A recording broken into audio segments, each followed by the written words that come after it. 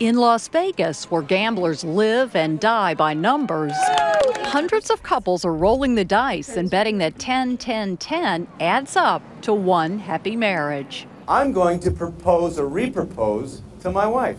Even performer Donny Osmond cashed in on the cachet of the once-in-a-century date and got into the act, hosting 10 couples in a group proposal ceremony. Will you marry me? Yes! Yeah, baby! A romantic photo op, but not even close to the more than 7,000 couples who tied the knot today at the aptly named World Unification Church in South Korea.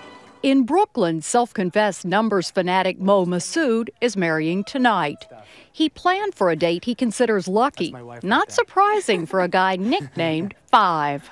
Believe it or not, years and years ago, I've always hoped that this would be the day.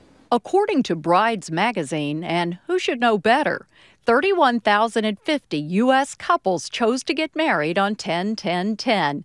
That's almost twice the number of weddings on any other day during the month and 10 times as many as a typical Sunday.